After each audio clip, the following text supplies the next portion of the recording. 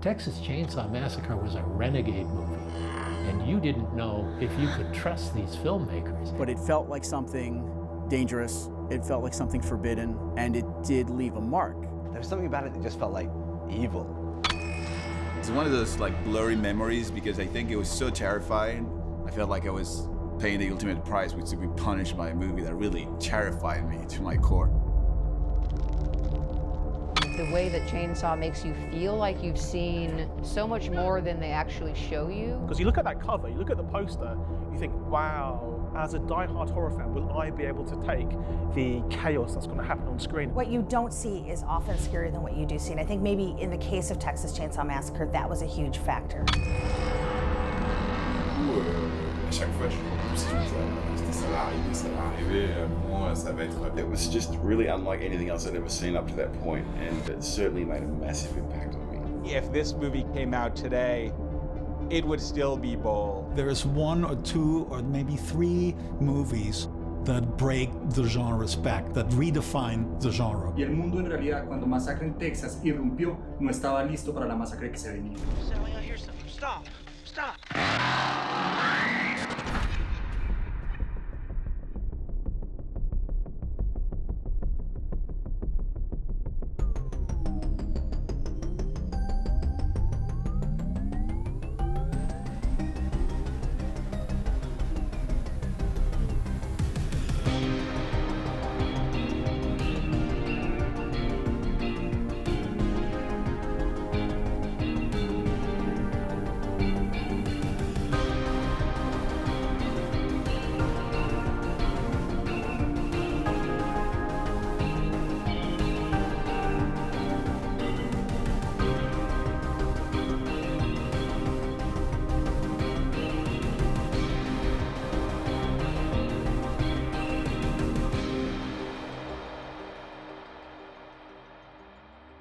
Texas Chain Saw Massacre.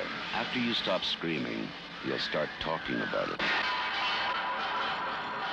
Growing up, Texas Chainsaw Massacre was one of the two films that my mom was like, no, you're not allowed to watch. You could watch anything else, but you can't watch Texas Chainsaw. When I was 12, 13, when I was trying to consume every horror movie I could find, you know, when I discovered horror for the first time, and it felt like this complete forbidden thing that you were not supposed to watch. I had pretty good parents that let me watch a lot of horror films, but there was no way they were going to let me watch something called the Texas Chainsaw Massacre. I remember my older friend telling me there's a movie called the Texas Chainsaw Massacre. It was a legend before I saw it, right? You know, there are certain titles and certain films, and just that title, it had the inelegance of a newspaper headline. I thought he was lying. I was like, there's no movie with that title. That sounds too extreme. By its very name, your expectations are of something really grotesque. I had in my mind an idea of what this is. It was an absolute gore fest full of chainsaws, everyone getting sliced up. It gave you the where, it gave you the what, and it gave you the how. You didn't see a lot of movie titles like that in the video store in early days. It was Night of This and, you know, spooky whatever. It was nothing like the movies that I was used to watching. I was used to creature features and total fiction, and this was so disturbing. It was reality-based. It felt like a documentary. In Germany, where I'm from, Texas Chainsaw Massacre was not R-rated or X-rated. It was forbidden, verboten. It was considered to be so deprived that it was never shown. I was doing this run of just like watching the most violent movies I could ever watch. Because like, my parents were kind of hippy-dippy vegan types who tried to raise me without a TV. Et je l'ai vu en VHS, évidemment, à l'époque, c'était le seul support pour le voir. I remember I like got a little TV that was hidden under my bed, and every time like the house went to sleep, I'd pull it out and I'd get a VHS tape of Day of the Dead or Hellraiser, and I'd put it on. I'd just be like waiting for the gore. And I was about to get into this section of my horror life, which was Evil Dead and Texas Chainsaw Massacre. Friends and I actually rented it one night while we were at a sleepover without anybody's parents realizing what we had done, because in the 80s video stores you could just kind of get away with anything. When the guy in the VHS store would go like, okay, look around and give you the movie and tell you to run. And I figured I'd seen so much horror now. I've seen Friday the 13th, I've seen Maniac, I've seen Last House on the Left even. What could possibly be in this film that could affect me? It wasn't like any other horror film I'd seen at that point. It was so different from the Friday the 13th movies and things that I'd seen up to that point. It had a veracity to it, although it was so artfully shot. it still had an element of documentary feel to it. I remember my dad had to reassure me and tell me that, you know, well, this actually took place in Wisconsin. They only called it Texas Chainsaw Massacre because it had a better ring than Wisconsin Chainsaw Massacre. But the horror of it really translated even on that really bad VHS tape. Even though it's not like bloody really, like you don't actually see anything. Give me the hammer! It rattled me so much that at the end of it I was like, I think maybe my parents were right. Like maybe I've like fucked myself permanently. I don't actually remember the exact first time I watched Texas Chainsaw, which is embarrassing as such a fan. I read about it, I heard the title, I was intrigued, but I did not get to see it, if you believe it or not, until I got the movie offered. That makes me a complete outsider. Actually, the first time I saw the Texas Chainsaw Massacre, I didn't like it. I kind of wanted to forget about him because it was truly, there was no fun about it. There was nothing I could just tell my friends, hey, watch this movie. There's nothing. It was just like pure, sheer horror. God, it's just this woman screaming and screaming and screaming. And I'm ashamed. I'm ashamed to say that now. That was a stupid opinion. I think it is an incredibly violent film. I think my dislike of it was almost a defense mechanism. It was so different from anything I had ever seen that I think I just didn't know what to do with it. But violence and gore are two different things. The way that Tobe Hooper decided to shoot the film also really highlighted sort of the tension and sort of that like waking nightmare feeling, which I think is what ultimately makes the film even scarier than a lot of the quote unquote gore moments. There's violence in the editing of this film. There's violence in the soundtrack of this film. I didn't really notice the first time I watched it that the violence was off screen, because I imagined I saw all those things. I imagined I saw that hook go into the girl's back. It all felt so real. And whether or not you see the hook going in, you're watching a woman go on a meat hook. I think to say that that's not violence is to lose the plot a little bit. You feel a sense that the people making this movie may not be okay. It felt really stripped back and kind of like a snuff movie that you'd find on like a blank VHS tape. We loved the VHS tape because it had a very snuff film kind of quality. It took away a lot of the artistry of the movie. You missed what a gorgeous visual experience it is. Daniel Pearl's cinematography lends this artistic quality that you're not expecting from this type of sadistic horror. Plus in Uruguay it was called The Madman with the Chainsaw. So it really had a title. That made me think about Leatherface all the time, was that madman, you know, standing outside. Here in Kansas City, we have some really epic haunted houses that are open during the Halloween season, and they almost always have someone in there with a chainsaw chasing people. That is always the scariest part. I was always just dreading the chainsaw guy at the very end who would chase you out of the house to your car.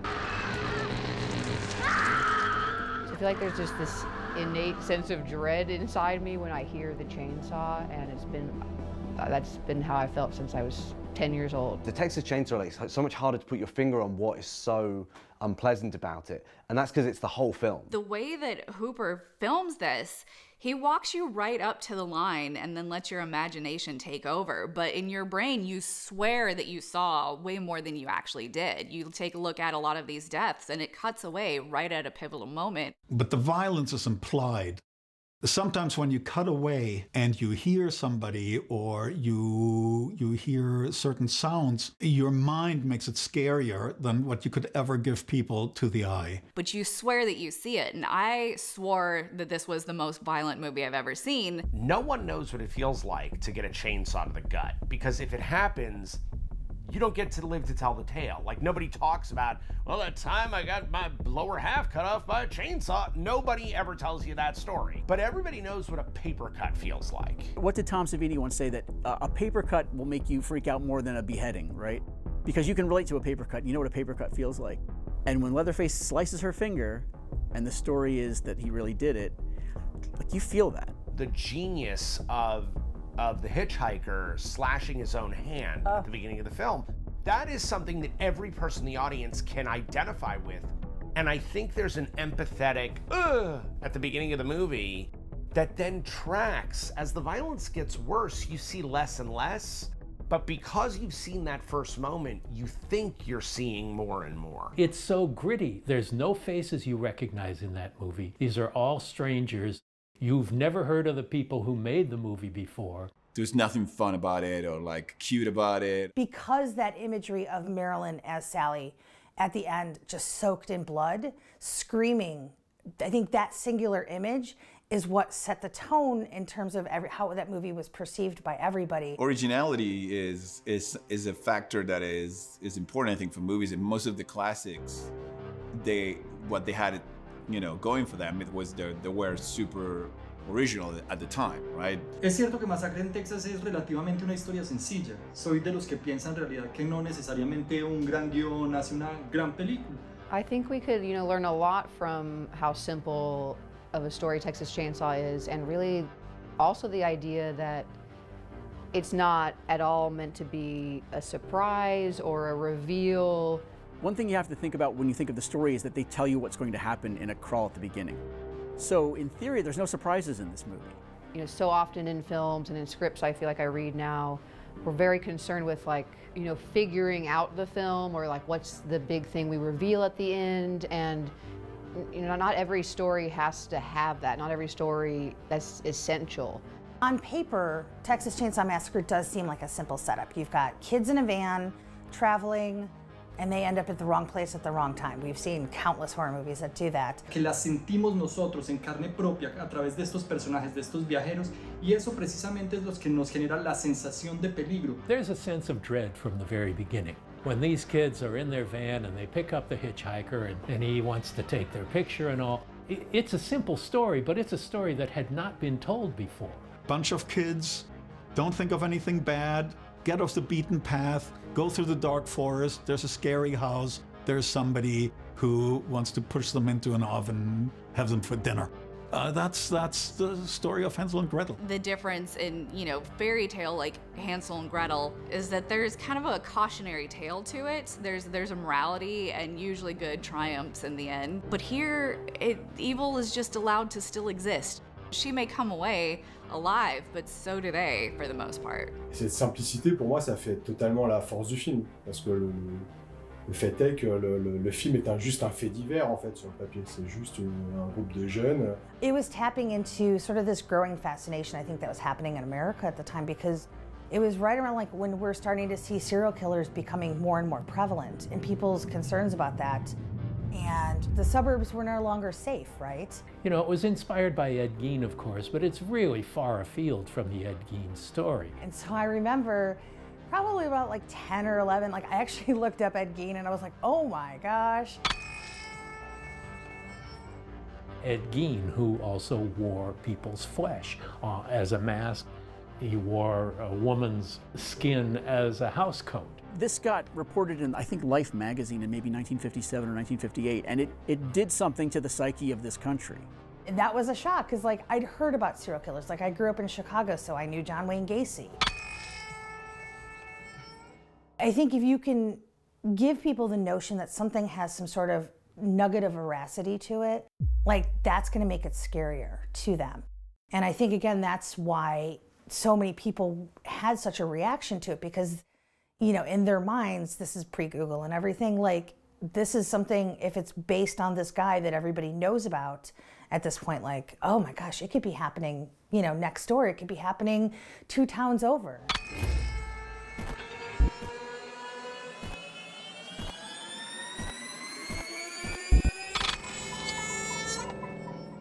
Leatherface's house looks somewhat like Ed Gein's house. His House of Horrors, and it is that Life magazine piece. They did double-page spreads of just the horrible things that were in his house. I think really informed what Bob Burns did with the Texas Chainsaw House. He went all in on that. He made furniture out of bones. He made the lampshade out of human skin. It looks like he walked into a crime scene. There's just something authentic, just chillingly authentic about what Bob Burns creates for the house. I think one of the first of Gein's murder victims that they found was hanging and gutted from a meat hook in the back of his house. That kind of inspires the imagery of Pam being hung from the meat hook. The idea that somebody ended up in the clutches of this madman in this spooky old house where he had his mother's cadaver in a bedroom and he tortured them and killed them and turned them into furniture. I mean, that's all real. We've seen it sort of, based on a true story, kind of abused a little bit over the years. But I think for 1974, I think that was like a pretty bold thing for Hooper to set out to do. And again, I think that's why it was so effective, and I think that's why people showed up for it. This is a guy who is desperate to be a different person. Most horrifying of the stories that came out about Ed Gein was that he'd made a suit out of women's skin because he wanted to sort of become a woman. And I think this is something that's sort of underreported about Leatherface, actually, is that he's part of a continuum of pop culture trying to get its head around a man who wants to be a woman. And I think it's, you know, super problematic, of course, but the idea that so many of our horror characters stem from a straight person's sort of perverted idea of transness, ultimately, I think, and you see it with Norman Bates, you see it with Leatherface, you see it with Buffalo Bill, and I think we're still getting our heads around the legacy of that.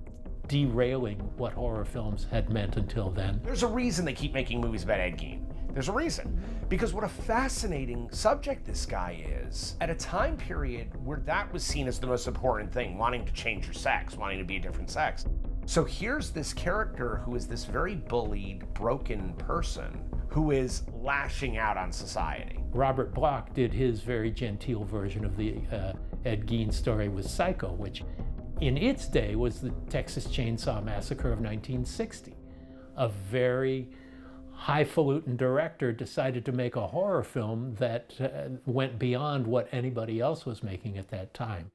So in 1974, Tobe Hooper was our Alfred Hitchcock. But what's happening also in 1973 is the news is suddenly showing you things that you didn't see 5 years ago on the news. You're seeing war atrocities. You're seeing people setting themselves on fire. Culturally, this is a new thing, and the news isn't sure how to deal with it, and so they're showing it. And the film sort of acknowledges that with the radio broadcast. There's like this apocalyptic radio news broadcast happening at the beginning of this film. Health officials in San Francisco reluctantly admit they may have a cholera epidemic on their hands. It is like almost cartoonishly apocalyptic. It's all bad news. When Texas Chain Saw Massacre was done, where it took place at that time was no man's land. It was barren. It was not part of the typical civilization we normally would see in movies and that we normally live in. Texas, you know, their motto is "Don't mess with Texas." Don't you trash that Texas highway. Don't you throw it in the road. Don't you mess with Texas. Don't you mess with Texas.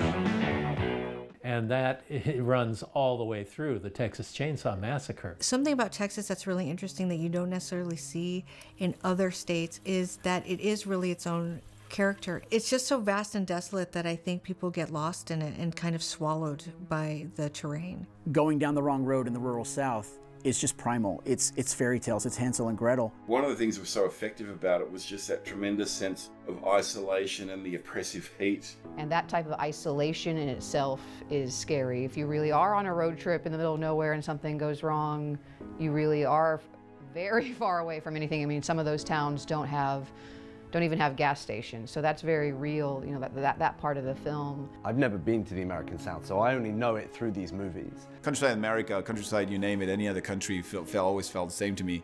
And it just gives you that sense of like anything goes and you're helpless. You just at the mercy of whoever you encounter and whoever owns that piece of land where you're standing, right? There's also a culture there of isolationism. Leave us alone.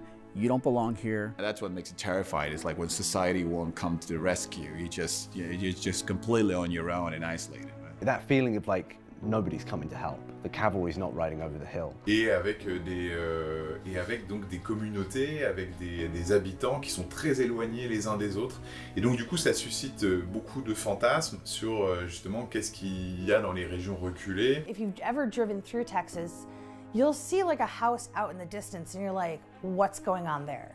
Because we're so used to urbanization, we're used to suburbs, we're used to everything being so close that like to live that way almost seems like, it just seems like the antithesis of what, you know, modern day America is. So it's kind of like going back in time, and that is definitely scary for a lot of reasons. The idea of you run out of gas, that might be the end of it for you. You've got to go to some shack in the middle of nowhere. You know, these these people that society has kind of forgotten, pushed to the fringes. So there's this sense of the other, like that there's something like that the people who are poor are gonna suddenly somehow come for us and tear us to pieces and eat us. And this movie plays on that prejudice so well, because it is a prejudice. There is an element of the Texas South that still wants to refight the Civil War. And there are people living in these old 100-year-old houses who have not evolved with the times in any way. Tobe Hooper lui-même le dit. Moi, dès que je sortais d'Austin, je tombe sur des villages abandonnés, des villes mortes, ça fait peur, quoi. Et il dit, moi j'ai peur des fois de me perdre dans ces endroits-là, quoi. He took a bunch of city kids and put them in an area where your education don't mean nothing here, boy, right? And gave us that sense of, you know, you make this high tower, your pretty high white tower in the city, but when you come down into the country, all that learning ain't gonna save you. And that kind of cliche of the South as being a place that's opposed to progress, and people in the South are very angry about progress, that manifests itself in the Texas Chain Saw Massacre.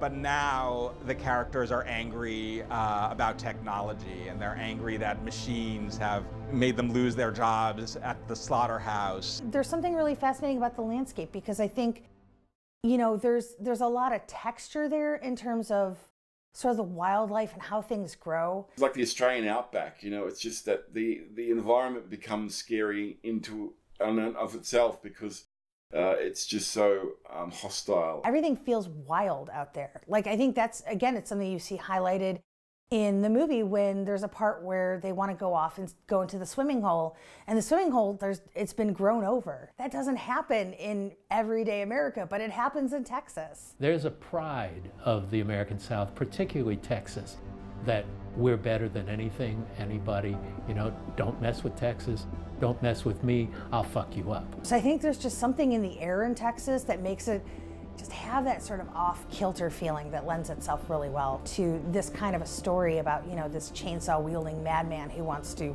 carve up young people that just happen to be driving by. And I think that lends itself to the fear of the unknown. Nothing is scarier than what you don't know, and you can just project your imagination onto large swaths of Texas land. The shame, however, and there is a fallout to this, is that mentality is what kind of keeps further dividing us. There's a mentality in that I think is a little dangerous, but as a filmmaker, sure is effective.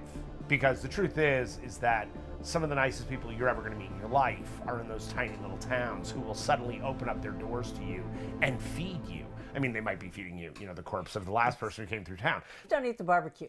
Right, no barbecue. No barbecue. Grits are fine, no barbecue. You know, a great story is always hard. To create great characters, which usually make for a great story, is even harder.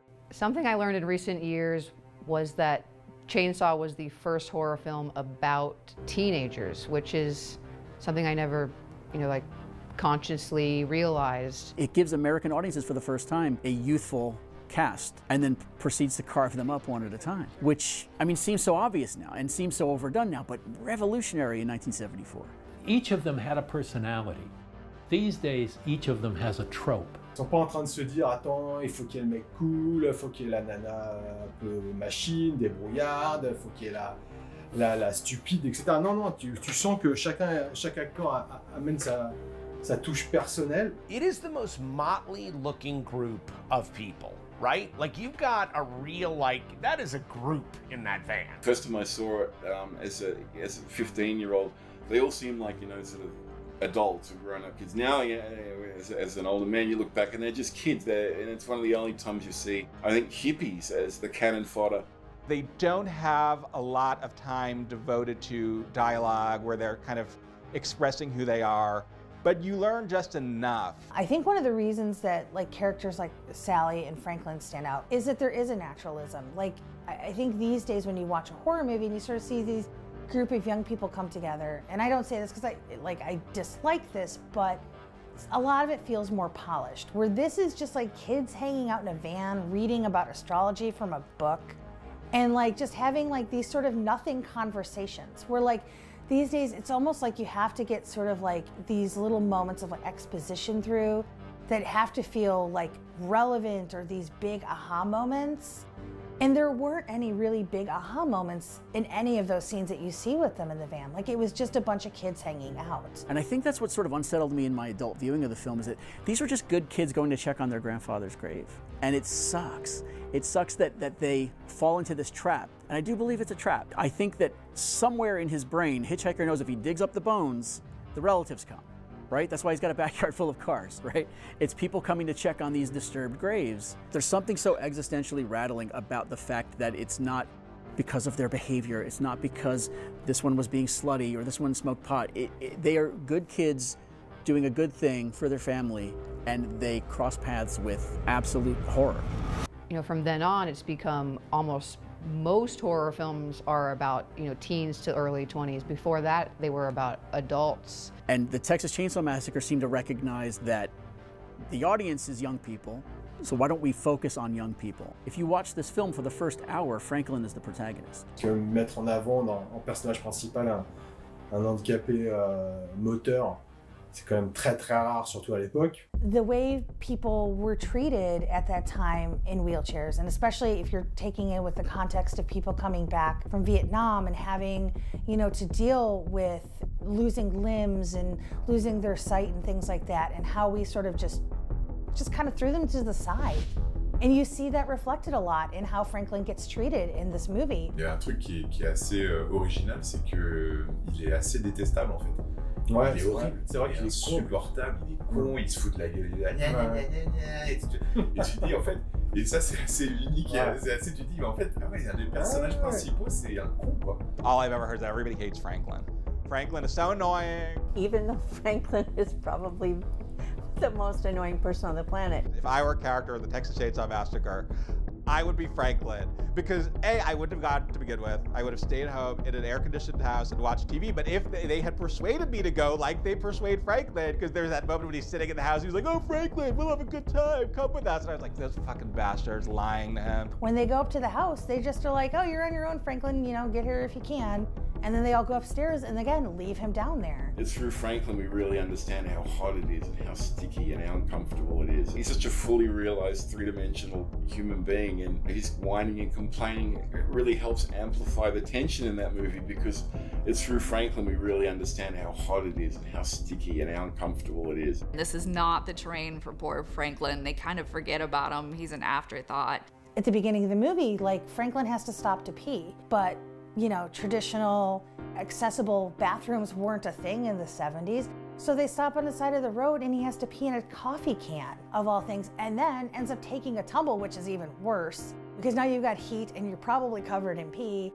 And it's just like, now you're laying on the ground, and everything just is awful for poor Franklin in that movie. Franklin sees that everything is wrong from the get-go. I think it's partly because he's had a hard life.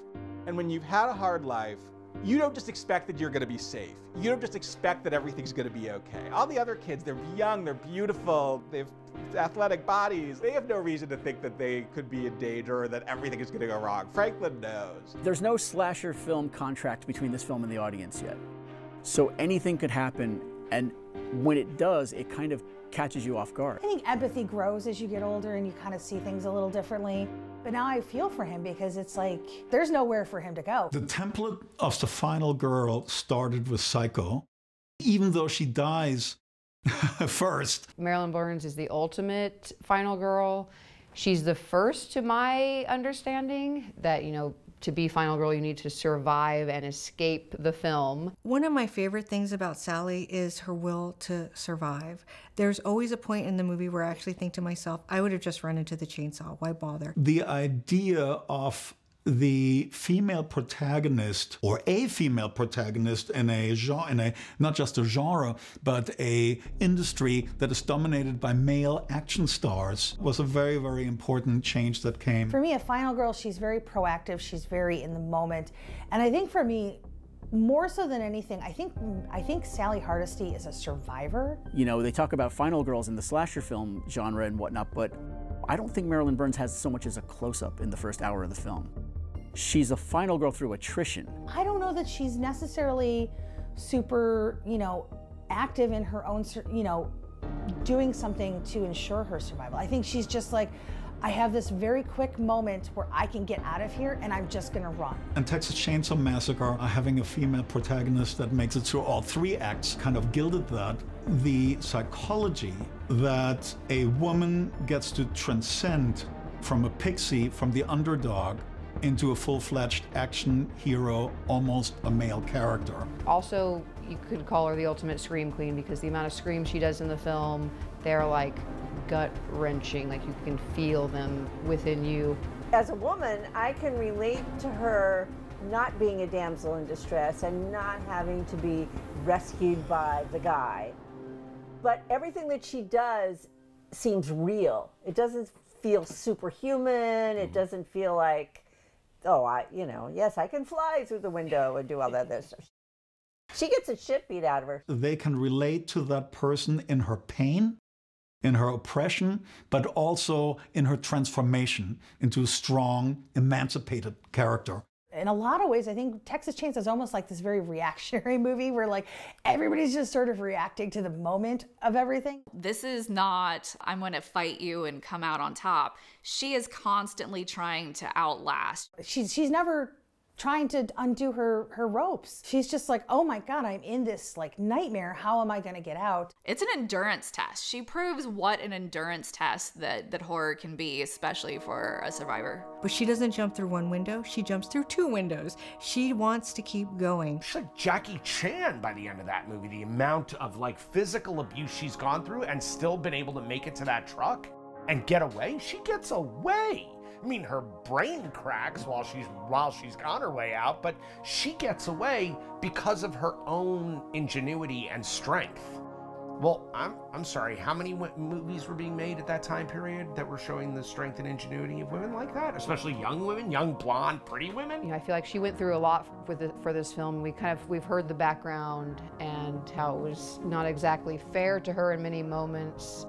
And kind of like her real terror is captured in this film. There is a reason why final boys don't really exist. I think I really loved horror movies because I identified with those women because they were allowed to have feelings, which I had. But men in movies you weren't allowed to see having feelings. So I think that, yeah, I think she had to be a woman, not because women are more vulnerable and women scream more and they're more afraid, but because in a movie nobody will allow a man to be like that. There's a want to protect that person on screen. Right? So if there's some big husky guy, you're not as like, oh my God, I want to save him. People just brains don't work that way. But if we see a woman going through that, we jump to that, right? Just psychologically, we just jump to it. It's very hard to kind of find a performance from a guy in a horror movie as visceral and as authentic as Marilyn. Because she is a lion. She is not a lamb. She is not led to slaughter. She is the one they shouldn't have trapped. She's the one who outsmarts them all and beats them. And it really kind of makes you want to see her get to the other side, even though it's questionable what that other side is going to be. I've been developing kind of monster movies and slasher movies and all these horror movies where you need a really striking villain, and all the way through the development process, you're always throwing around this word like, it's got to be iconic, it's got to be something that people are going to want to have on their t-shirt 20 years later, and all these kind of things you throw around. And it's really fucking hard to come up with something iconic. And the fact that Tobe Hooper basically made a whole family of iconic characters. I think the word family is really important here. We have to remember that in the 70s, the face of the family was changing greatly, just from even the decade before.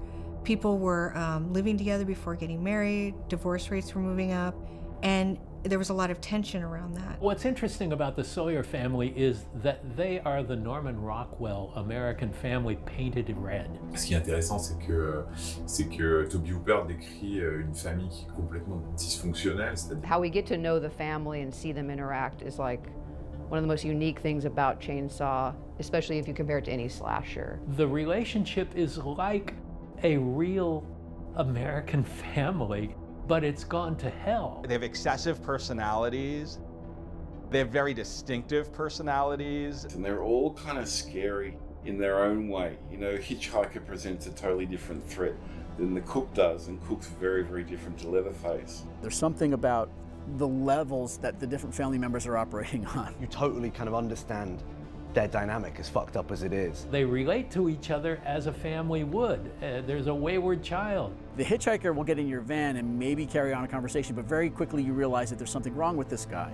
The rebellious nitwit who thinks he's doing good things and he's so proud when he brings home his roadkill. You don't know the extent of his madness. You don't know the depth of his abilities, right? In terms of, is he going to be dangerous or not? And that van ride is a perfect first course in this film of like, we are in trouble, and gives you a sense of how ill-equipped these people are to navigate even the slightest danger. C'est-à-dire avec l'autostoppeur. Et en fait, moi, je me rappelle petit, ça m'avait vraiment fait peur. C'est-à-dire que quand il monte dans le van, t'as envie qu'il soit gentil, tu dis ah ben non mais c'est bon, il lui rend service. Oui, l'autostoppeur. Et moi, il m'avait fait peur, et quand il s'ouvre la main d'un coup, et j'avais vraiment pas vu venir le truc, ça rejoint ce que je disais sur le côté de je savais pas à quoi m'attendre dans la scène d'après. The first thing that hits me hard is when the hitchhiker cuts him. That is a powerful moment, and you know that you're in for a ride, and you're not sure that you want to go on that ride. And this hitchhiker is so believably frightening and, you know, feels like an innocent himself. And you believe that he's an innocent to a certain point, but once he takes the picture and asks for $5, it's a good picture. You know, it's like, oh, this is getting scary. But when he actually cuts and draws blood, all bets are off. You don't know what these renegade filmmakers are capable of, and you don't know what you're going to see and if you can take what you're going to see. I'm stealing this quote from Trevor Henderson, who designed Siren Head. He said, the scariest creatures or the scariest creations are the ones that teeter on being silly. Your first instinct is like maybe to laugh or to smirk. All of the Sawyer family in Texas Chain Saw Massacre, they're dialed up to that point of ridiculousness, where if it wasn't so horrifying and so kind of claustrophobic, and in another setting, they'd be a freak show. Well, the original family, to tell you the truth, was my least favorite part of the movie. It was almost a disconnect. It seemed too zany. It made me not feel like I was really there. I wasn't inside his head any longer, or it wasn't that one-shooter perspective, visceral experience anymore. I felt like I'm looking now from the outside inside the goldfish bowl.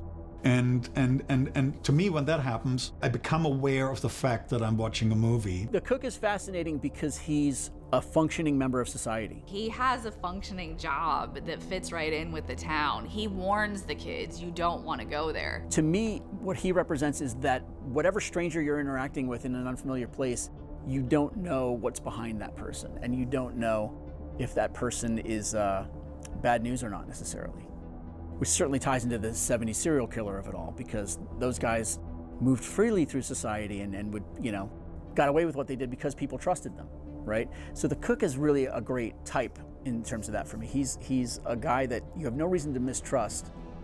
And that's why, even though we've all seen this so many times, that turn that the cook takes is so perfect. And the way he plays it off is just so genius because it's so understated. He's like, well, we're just, you know, just don't fight and we're just gonna do this. And it's like in most horror movies, like the villain characters are always sort of, like they're overstated in sort of their approach, where they're like, haha, now I'm going to take you. And he's just like, yeah, I've got this sack and I've got this rope and I'm going to take you back to the house now and that's going to be okay. And the cook is like kind of he's sort of taken over for the father, I guess, the abusive father, because he's terribly abusive. You know, child abuse, again, wasn't something that was really being dealt with in America until the 1970s. It was just something that sort of happened in people's homes. That was their business and nobody was supposed to care. And you see the product of that in the form of these other characters. Most of the classic horror icons like, you know, Michael Myers and Jason and Freddy, they all came later, right?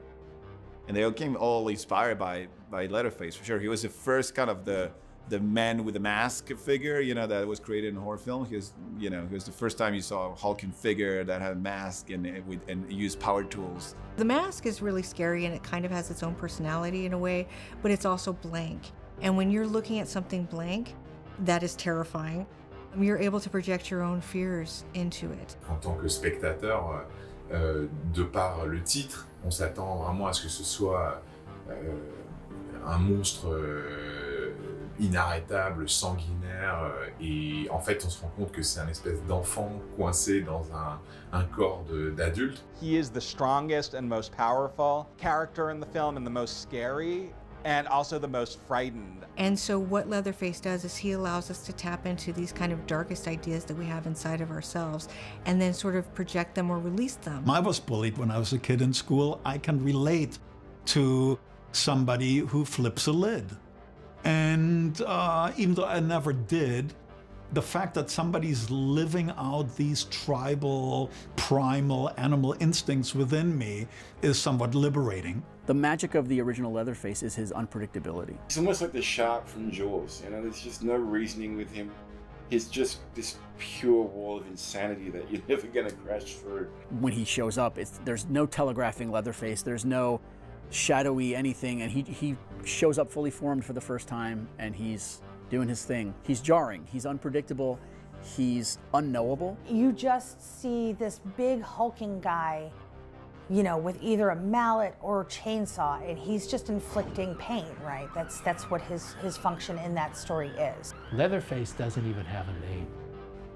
You know, Leatherface is just unstoppable brutality. He's Frankenstein's monster. He doesn't know his own strength, and he doesn't understand his own viciousness. He doesn't understand the monster inside of him. He also hurts. You know, he whines when he's reprimanded and he's sorry. When you think of the great horror icons out there, I think honestly, Leatherface is the only one I think has some humanity to him because he's a product of his situation. This is not a person that was born this way. This is a person who was built this way. Even though Ed Gein had been adapted in Psycho and in Deranged, Leatherface is unprecedented. You have no idea what he's about, what he wants, why he is the way he is, and the film is not going to tell you any of that. I think one of the best things about horror movies is that they're these perfect vehicles for social commentary, because I think sometimes when people go to the movies, you know, whether it's intentional or not, like they don't want to go to be preached to, they want to be entertained. You know, what horror does so well, it's a little bit of a Trojan horse. Because it can be viewed a number of different ways. It can be looked at just as a piece of film. It's a horror movie, it's scary, but also we feed so much of our own fears into these kinds of things that we can't help but be informed by our surroundings as well. I think horror in general holds a mirror up to society, and the best horror shows you exactly what's happening now. It can just kind of like stir the pot a little bit. Like its main objective is to scare you. Its main objective is to fuck you up. And so it's able to just take the temperature of what's going on at the time. At a story level, horror movies have to be quite thin usually. They you don't have a lot of time to develop complex themes and characters. You know, the audience walks into the theater and they want to be scared off the bat. They just don't, you know, they want to be scared right away. So usually that puts pressure in the story to just get going. I think Scorsese called it smuggling. Like if you make a genre movie or an exploitation movie, it's so much actually easier to put a message in there than to make a message movie. Because you can't play a message movie at the drive-in. What that does eventually, the less you say, you become that mystery guy on the party having a smoke in the corner, doesn't say anything, and all the girls fall in love with him because they don't know who he is. I think horror have managed to do that thing where you don't say anything, you just present all these ideas, and the audience will just fill it with, you know, and the critics mostly would fill it with like meaning and will find these things. You know, I think Texas Chain Saw Massacre is exploring the idea of disenfranchisement. The slaughterhouse has become mechanized. Manual labor is no longer required. I think he's exploring a little bit of those ideas of disenfranchisement, and when you're left to rot out in the Texas sun, you slowly start going insane without any purpose. Once that lifeline, that job's taken away from you, well, yeah, they're going to direct that energy somewhere else. Es el sur contra el norte, es el liberal contra el conservador, es lo primitivo contra lo moderno, el campo contra la tecnología o la tecnificación, es lo rural contra lo urbano, básicamente es la educación contra la falta de cultura. Filmmakers, even without realizing, inject themes into their movies, even without thinking, they're just talking about that because they just come from you and your experience and your reality, and clearly, you know, Tobe Hooper and Kim Hinkle were going through something in those times that made him talk about those things. You know, they didn't believe in the system anymore either. Like, that's why they put that sign at the beginning that claims this is a true story, because they were saying the government is lying to us all the time, let's lie as well. You know, we were coming out of Vietnam, we were coming out of Watergate. In any organization, The man at the top must bear the responsibility. That responsibility, therefore, belongs here, in this office. I accept it. Nobody trusted anything anymore. You know, there was sort of this disillusionment that existed in America in the 1970s. I think that's what horror can do, and horror is like just a better metric of what's going on at the time than any other genre because it's the most immediate of all the genres. Growing up half my life as a vegetarian and vegan, off and on, I can't help but see this like vegetarian allegory in the film, in that in the beginning of the film, Franklin describes how the cattle are killed and all the rest of the kids are like, we don't want to hear about that. And then they go on to be killed in that exact way and eaten. I believe it was Guillermo del Toro said, like after the first time he had seen Texas Chainsaw Massacre, he didn't eat meat for like a year or something like that. And in some ways, I think you could even argue that the movie is sort of this statement about vegetarianism and how, you know, where is this stuff that we enjoy eating? Like, where does it really come from and what are we doing? And Chainsaw was one of those films where I think when you're the video store kid in the 80s, you're renting everything. But as you rent everything, you're starting to recognize, oh, this is not like these. This is doing something else. This is doing something more. There's a craft happening here. There's a seriousness happening here that it maybe isn't happening with Microwave Massacre. No offense to Microwave Massacre. Uno de los riesgos, en realidad, más increíbles que tiene la película y que Tobe Hooper tuvo que tomar es no tener música. What's crazy is I never noticed the lack of music in the film until one day I was like studying it and looking up all these film scores, and I'm looking up Chainsaw's score and realizing it doesn't really exist. Making a movie without music, it's a massive challenge. I mean, music definitely helps to make things scarier or more suspenseful, or help you get invested with the characters and to get to know them or fall in love with certain relationships. Hooper realized he didn't need to use musical cues to get his audience to react. And sometimes music can be a distraction. It's trying to feed things into you, like how you should feel, what that moment's trying to present. No music, then everything is it's all about the image and what's going on the screen. There is a score, it's just not musical. And Tobe is credited with that, but it's a soundtrack of sounds and things that you hear around you and things that are uncomfortable. It's a weird, unconventional music score, but it's so unsettling because it doesn't feel like anything that you can tangibly grab onto as the familiar. There's a discomfort created by the soundtrack, but it's a very intentional soundtrack. I mean, I think the best horror movies, the music and the sound design work hand in hand, and one takes over when the other needs it to. I mean, the sound design in that movie is incredibly complicated, incredibly sophisticated. I mean, I don't know how they did it. He uses a lot of reverb units, like old hardware, you know, echo boxes and things from the 70s, where he'll take like cymbals and percussive elements and just delay them, reverb them into almost, they become kind of pads and soundscapes unto themselves. And he layers his stuff, so he's got little things spinning and twirling and just stuff that kind of gets on your nerves and starts to really trouble you. And then he'll have these really low, deep bass tones they must come from an early Moog synthesizer or tone generator. I don't know where those sounds come from, but they're incredibly effective, these low drones that sit underneath this soundscape.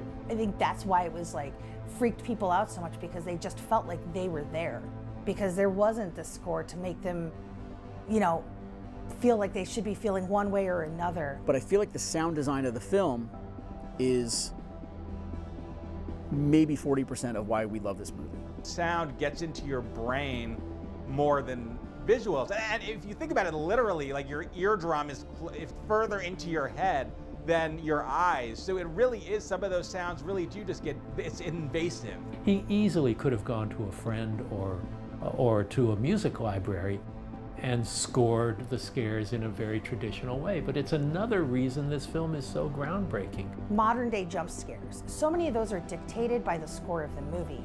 Whereas in Texas Chainsaw Massacre, that first moment when Kirk is just going through the house and Leatherface just walks around the corner there, you know, from the back room, there's no stinger. It's just a moment and you're like, oh, holy shit. And that to me is like, I get goosebumps thinking about it. That's the power of horror cinema.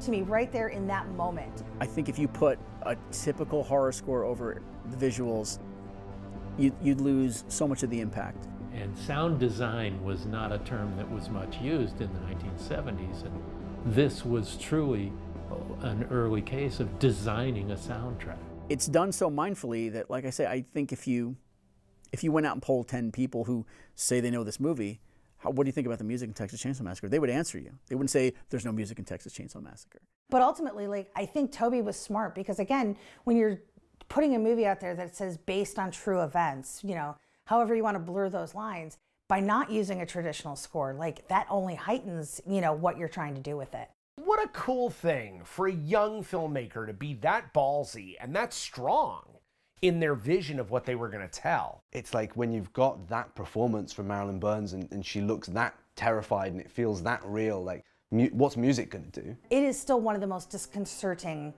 horror movies you'll ever watch. There's that sequence where Kirk's first killed.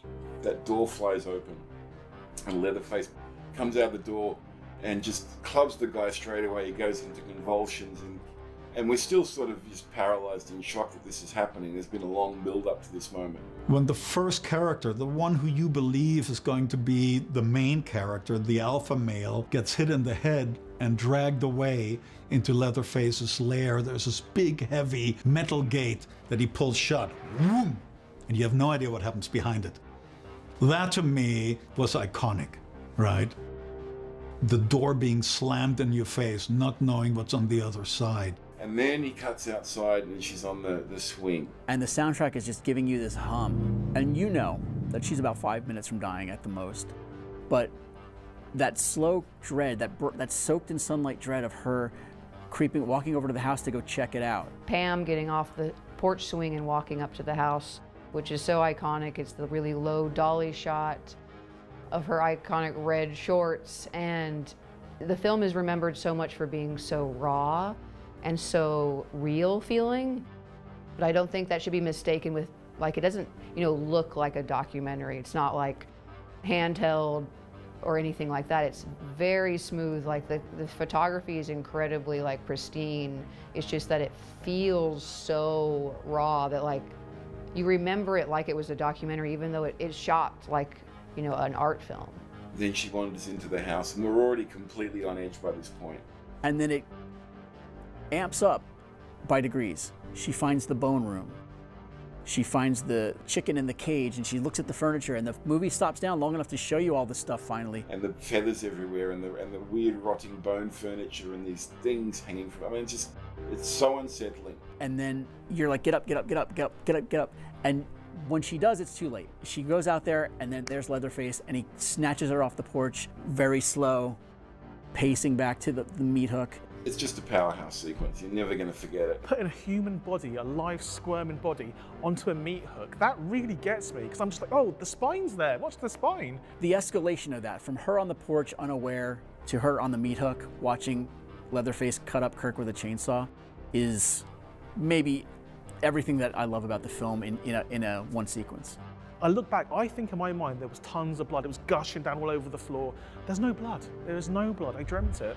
And I think for a scene to make me think it was more gory than it is, it must be magic. Maybe up to that point in my life watching horror films, I don't know that I've ever been quite as scared and distressed as I was in those, you know, 3 or 4 minutes. I think it speaks to the horror that is Texas Chainsaw Massacre and how Tobe mounted it. For whatever reason, the daylight stuff is always more horrifying to me than the nighttime stuff.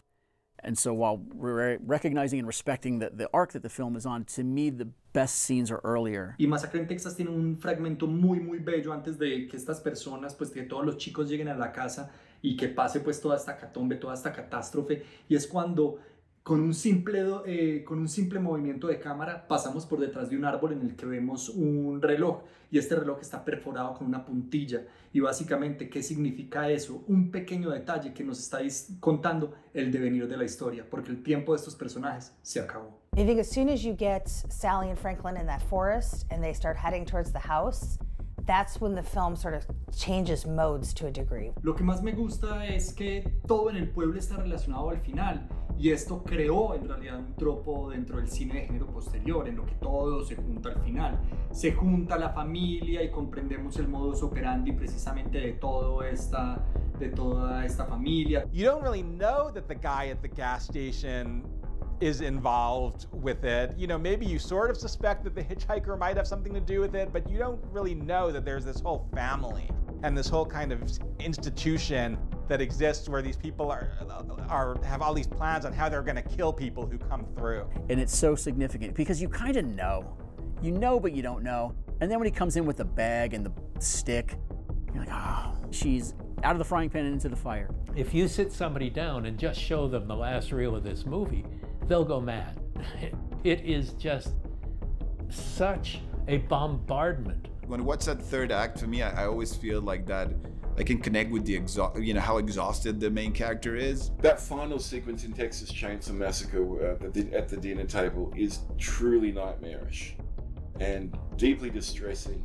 I think it's that sense of hopelessness, and you're the only one sitting at the table that cannot make sense of it, that you become the weird one when normal is insanity, because in that table the whole family is in that insane space, and the only character that you will feel connect to feels like the crazy person, right? So that is the world upside down. It's like everything that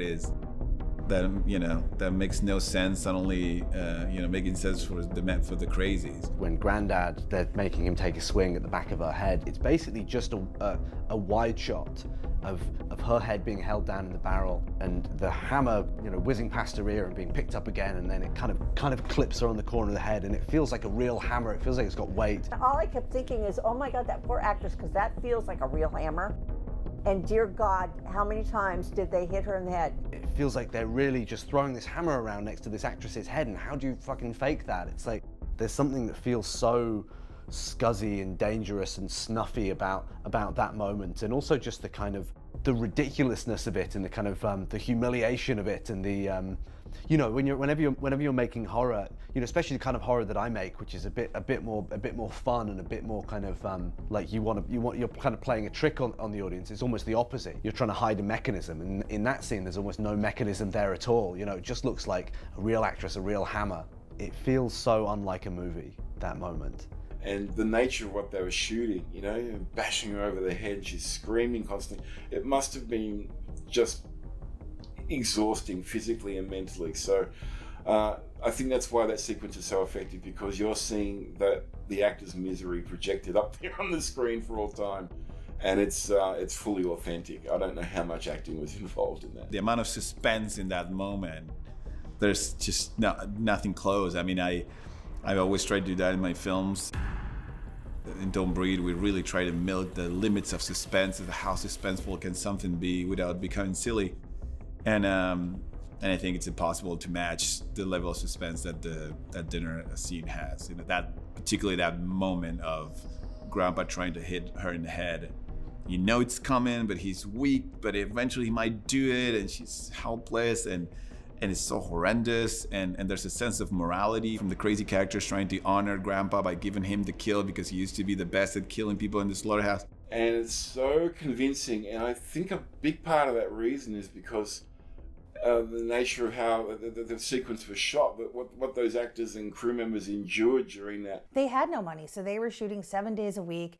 It was often at least 90 degrees during their shoot. Nobody could change clothing because they didn't have budgets for extra clothing. And I remember once talking to Gunnar Hansen for an interview, and he was saying like how he didn't even want to be like within a mile of himself by near the end of that shoot because he smelled so terribly. And there was nothing they could do. There was no fix. There was no cologne, nothing that they could do to make him smell any better. They did 2 master shots. So Hooper wanted a master from Marilyn Burns' point of view, and he wanted a master shot from Grandpa's point of view. So it's a 6-minute sequence. He also then needed inserts, and he insisted on the inserts being part of another long continuous take. So that's a 6-minute thing they're doing over and over again. If you calculate like 3 takes per angle, provided the actors get it right and there's no technical screw-ups, that's still around 25-30 takes of a 6-minute sequence. That's brutal. So no wonder those performances are so unhinged. No wonder they all look genuinely crazy and Marilyn looks so genuinely traumatized. They've, almost put it in real time, like, which makes that dread so real. It's like you're sitting at the table with Sally and it's just like, will this please end? Like the constant cuts to her eyes and close up. Everything is right in your face, and there's nowhere to run if you're an audience member. There's just stuff in every corner, and Sally doesn't know where to look. And then we're looking through her perspective. We don't know where to look. We don't know what's going to happen. And it really brings us into the actual terror that she's feeling. And it's amazing, and it just carries us through the last third of the film. That last act is loud. There's nothing but screaming and chainsaws on the soundtrack. And it's disturbing. It really makes you uncomfortable. The sound design really goes crazy in the dinner table scene with the horrible sounds that are getting into your head. Every noise and every sound is so specific and so thought through and so effective. There's nothing in this film that takes you out of that moment. Le film est paroxytique, c'est-à-dire que ça fait comme ça, Massacre à la tronçonneuse. C'est pas une montagne russe, c'est juste une montagne qui monte et qui va arriver à un point culminant où la folie triomphe parce que There's no way to breathe watching that moment. Just wait and see what's gonna happen. So still till today, when I watch it, I feel like I don't know if she's gonna die or not in that moment, even if I've seen the movie a million times. You really fear that she could die in this movie because there are no rules. If you're seeing a movie from Universal or 20th Century Fox, the hero's gonna live. You're not so sure when it's from Bryanston. That scene is insanity. And so when she finally breaks free, like you can feel her, like it's so visceral, you can feel her, like her madness. And she gets out and it's sunny out, it's daytime. And you kind of realize how in it you've been. Like you've just kind of forgotten the outside world. It's a really spectacular moment. It is almost like she wakes up from a dream. And as she runs, I can feel how exhausted she is. And I feel like she's gonna trip any moment and that's it. There's no way she can keep running at that pace. There's something about that just, when it's definitely on her performance that you can really believe that she cannot do it anymore and she's gonna collapse any moment. So when she really makes it and jumps into the back of that pickup truck and the chainsaw is like swinging right on her face and she managed to make it, that's what you aim for on every climax for a horror movie as a filmmaker. You're trying to reach that sense of desperation, but also that you punish the audience so much during the movie that the audience knows you mean business and that you might even kill this character, right? If Sally dies on that last run, no one would have been surprised. That would have been, what would have made sense based on how brutal the movie was. So that is usually a great ending, something where it could go either way, and the movie is not fucking around and it could definitely kill this character if they want to. And so that's what when you're truly scared. Some of the movies, maybe based on the tone and everything, you know that character is going to survive. And Texas Chain Saw and all the other, the really true horror classics, in the last few minutes, you know that anything goes and anything can happen. In the 1970s, critics hated horror movies. No horror movies got good reviews. They were the bane of civilization. By Hollywood standards, a horror movie is one step down from a porno flick. Horror was rude. It's intentionally rude, and it's not made for the mainstream. A good horror movie usually is a big fuck you to society. So film critics, they're part of the establishment, they're part of the industry, they're part of the business. Great horror movies, they come in and just spit on the face of the whole business. So there's no way the business is gonna take it kindly and goes like, yeah, great film. They're just gonna go like, nah, this is unnecessarily, and we don't want this. There needs to be a learning curve before the rest of the world gets on board with what something achieved. And that goes back to Dracula, that goes back to Freaks. That's always been the case. Horror has been a ghetto for, so long in terms of critical respect. I think one of the reasons that a lot of critics at the time might have bumped on it, and that there's that quote from Ebert where he says this is an unnecessary movie, is that I think the primary function of this movie is it wants to make you feel before it wants to make you think. But I think what's interesting when you look at film critics of yesteryear, and I love Roger Ebert, even though the fact that I never agreed with him on horror movies. I think maybe 5 times I could count on my hand. that I was like, okay, he gets it. Like he was never kind to horror movies. And honestly, that's okay. It makes me a little sad that he didn't understand sort of the craftsmanship that went into these things and would immediately sort of dismiss them on the surface level. I think it's the fate of movies like this to not get recognized out of the gate. That as an audience or as a culture, we have to sit with them for a little while. They simply wouldn't have ever seen anything like this before. This would have come like a bolt out of the blue. This absolutely unhinged, deranged movie. They would have had no frame of reference for seeing anything like this before. So I have no doubt that it upset a lot of critics and probably deeply traumatized a lot of critics. Son estudiosos, pero precisamente los estudios se basan en algo ya conocido, en lo que ya está empleado y de cierta forma en lo que ya fue creado. Pero ¿qué pasa cuando algo que no se conoce llega transgrediendo las reglas? El crítico de cine en realidad no sabe qué está viendo, porque no está preparado en un principio. This movie makes you feel awful. You know, it makes you want to have a shower afterwards. And how do you justify that? But it's totally valid as an artistic statement. It's one of the greatest things that cinema could do. There was not a horror critical community at that time who could appreciate that. To this day, we don't know how much money this movie actually made because of Bryanston. So you'd think if you're not going to make money, at least they can get some recognition out of the deal. But they were denied that as well. You know, there's a sense of elitism there. They were like, oh, another horror movie. And they sat down and they refused to take the film at face value. We don't know how much of a legacy something's going to have until obviously way after. And maybe people just thought it was a throwaway film. It was just for drive-in theaters. I remember being a kid in the 80s, and even at that point, like, Texas Chain Saw Massacre was still sort of seen as this grimy, grindhousey type movie. Some of the actresses had a hard time finding work just by association with this movie shortly after. Terry McMinn famously didn't want to have anything to do with this movie for a number of years, and probably only around the 40th anniversary you'd start to see her turn up at conventions and be open to hearing what this film meant to people. Gunnar Hansen had a very sort of difficult relationship with it as well.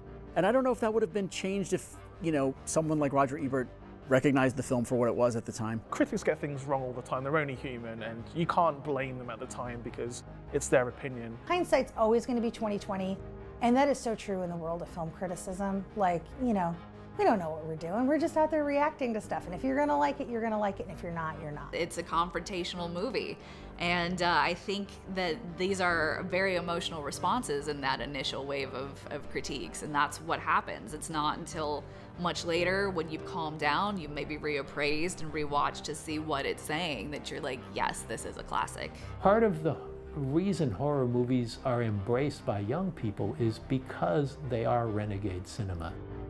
These are movies you don't want your parents to embrace. You know, just like heavy metal music or whatever. You want something that's yours and is not polite. And I think that's one reason that people, when they see a horror film that sticks with them when they're young, it stays with them for the rest of their lives. It accomplishes everything it sets out to do with brilliance and unparalleled terror. It's a challenge for every filmmaker who's made a really successful first film to come up with their sophomore movie. Particularly with something like Texas Chain Saw Massacre, it was so original and so incredibly intense and unlike anything else, and it's just so effective. He made a classic film, and this often happens with people who make a classic film in the beginning of their career. How do you follow up with that? When you make that film, what's your follow-up gonna be? Like, what do you do for a second act, right? And the idea of sophomore jinx, every good filmmaker has got one great film in them. No matter what, there's one great masterpiece. If you're blessed or tremendously talented, or the fates look after you in the right way, maybe you have 2 or 3 masterpieces. The problem is, Tobe grew up in a period of time that produced Francis Ford Coppola, Steven Spielberg, you know, Hal Ashby, amazing filmmakers who kept having these incredible moments in film, right? You know, after the success of Texas Chain Saw Massacre, I think honestly, and I say this with total love, I think Tobe Hooper was often his own worst enemy. But also, when you're an independent filmmaker out of Austin, Texas, your dream is to go to Hollywood and make movies.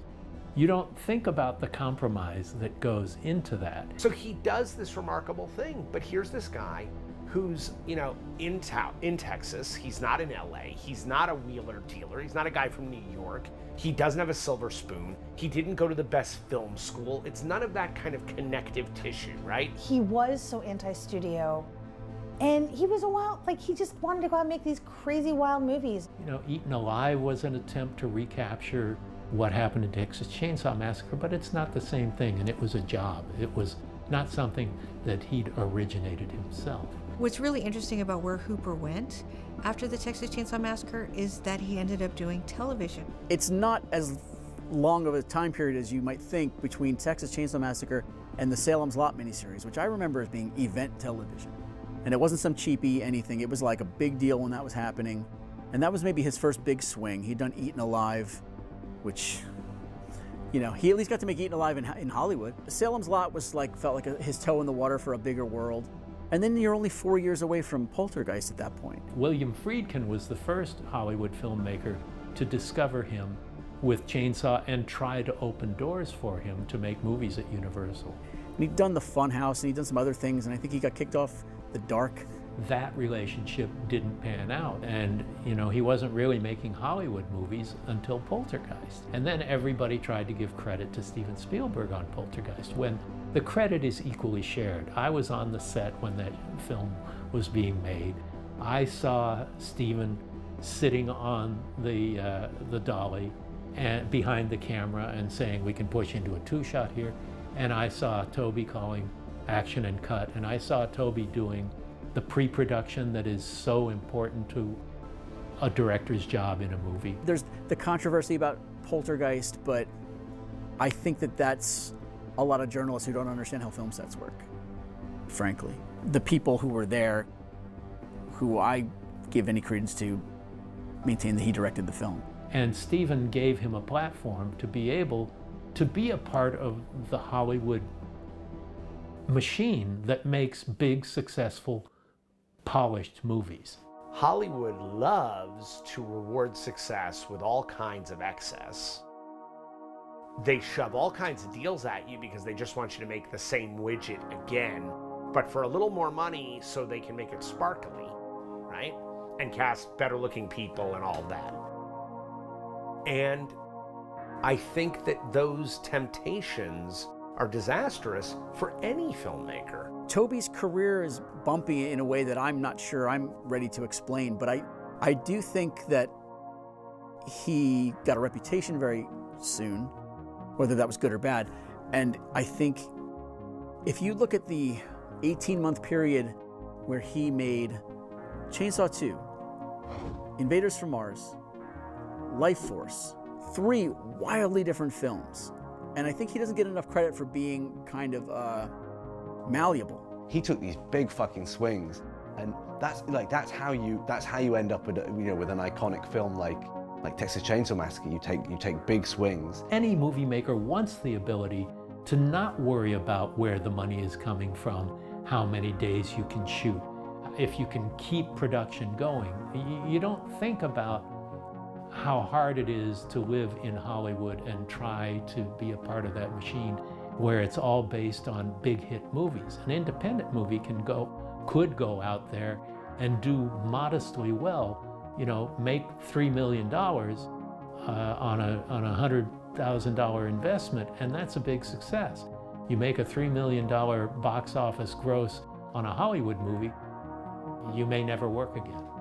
So it was a complicated place to be. But I've seen even friends who get a hit and they get a lot of people talking in their ears and a lot of people shoving candy under their noses. And that happens. It just happens. I think all of these guys, the masters of horror, I think they all became collectively known as, all had their own individual arcs. And some of them peaked early, some of them never stopped, some of them kind of went where the wind took them. And I'm not sure what Mr. Hooper's total deal was, but he seemed down for anything. You want to be able to make a good living, making good movies and that sort of thing. I don't think he fought that. I think he embraced it. I think he felt that he could make Tobe Hooper movies in Hollywood.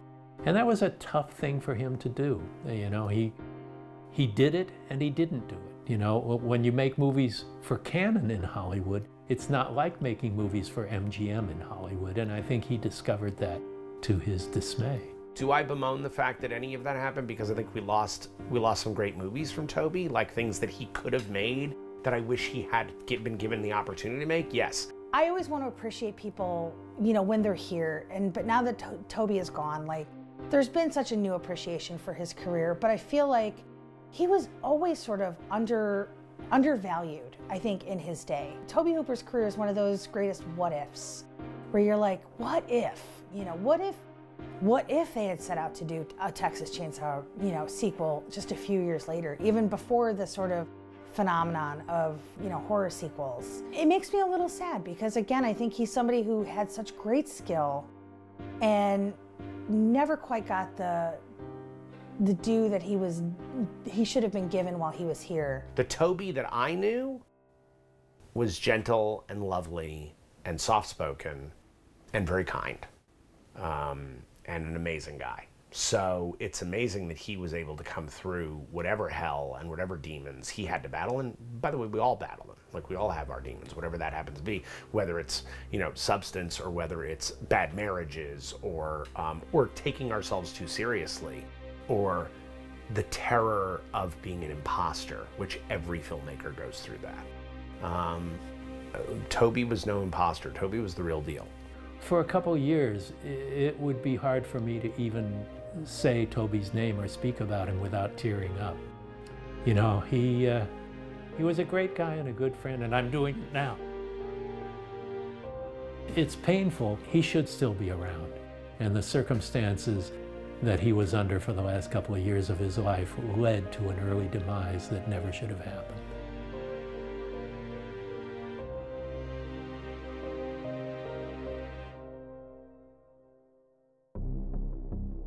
We're almost 50 years removed from the original Texas Chain Saw Massacre. And, you know, we've had countless sequels, we've had remakes, we've had prequels. Nothing's ever gonna touch it. I think because of the fact that it was such a lightning in a bottle project. Because they weren't overthinking it. They were in the moment, they were just running and gunning it, like, to make this movie the best that they could with the resources that they had. But they definitely don't make them like that anymore. They, you know, no one had a great time making that film. You know, like Tobe Hooper said, like, everybody hated me by the end of the film, which is a sentiment I can definitely subscribe to. That has happened to me as well. And not to say that it's the right way, but, like, you know, you've got people, you know, people looking out for actors and things like that. Everything feels a little safer these days. Nothing about Texas Chain Saw Massacre feels safe. Like, this is probably the least safe horror movie you're gonna get. But they're all doing it for the sake of love of film, and that's what you can see of that film, that everybody was committed to tell that story and work crazy hours and from Monday to Sunday. And that translated into the film, the true exhaustion, that there's real blood in the screen, that they cut his thumb for real just because blood wasn't pumping through the rig. So all the things that don't really happen anymore these days, it made for a, you know, timeless classic, I think. Texas Chain Saw Massacre is always going to be relevant, and it's always going to be something that really blows people away, because it's still, after 50 years, very, very unique. No matter how many times I rewatch this movie, I can pick up something new every time. When a movie's a classic, it's a classic. And we will be talking about it 100 years from now. It broke ground. It was unique and different, and there are certain iconic things. The Exorcist, Rosemary's Baby, there's Psycho. There are certain horror films that just stay in the psyche for years and years and years. Texas Chain Saw is absolutely one of those. I think people don't understand, with those kind of low-budget regional films, it really boils down to the people involved in the film, all of them, the film crew, the cast, giving 100% and then some to make the film work. And they have to be committed to everything that they're doing, and they have to do more. And the fact that he was able to pull together such a beautifully artistic and terrifying film with this group of people who were kind of new is a really amazing aspect to the film. And every time I watch it, I'm just really impressed with the passion behind it. We're talking about the birth of independent film, where you or I could go out, get a van with a bunch of, you know, film school students and shoot a movie that makes more money than studio fare. That was new. I think 50 years on, with all different trends and styles of horror film that have come, it's still a unicorn. there's still nothing like that film. It feels like a legitimate broadcast of madness. And that's what that movie to me is about more than anything, that feeling that the madness in the world, you could be caught up in it and victimized by it at any time. That's fucking scary.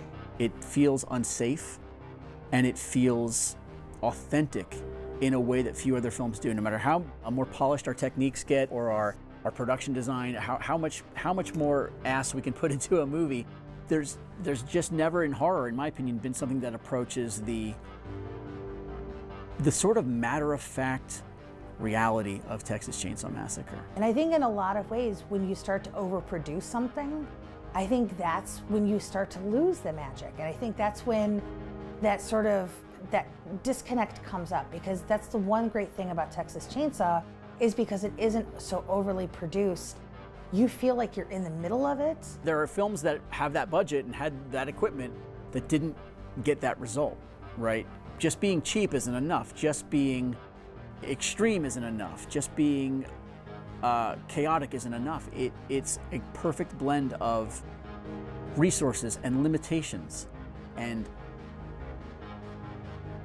subject matter that has not been equaled, in my opinion, in 50 years. I say this as a huge fan of something like Texas Chainsaw Massacre 2, but there is a little bit of a disconnect because it's a little glossier. It's got a bigger budget, it's got a lot more going on, and it's obviously batshit crazy. Even now, just saying the words Texas Chainsaw Massacre, it invokes something in me, and it invokes something in people all across the world. It means something, and that's why they keep doing the sequels, because the Texas Chainsaw Massacre means something to people. It's classic in the same way that classic literature never goes away. I think we just picked up Dracula. We reference books because they seem so much more a time-honored thing. And film only being, past its centennial, we still don't see it as this document. But they are documents, and they are no different than great literature. When I look, you boys don't want to go mess around the old house with the new way people put out jobs. Looks like there must have been a nursery room. No, we should have asked him if there was another gas station. Let's just go back now. Do you think I said something made him mad? I'm not leaving you without Jerry. One picture's worth 1,000 words, so how many words is a movie worth?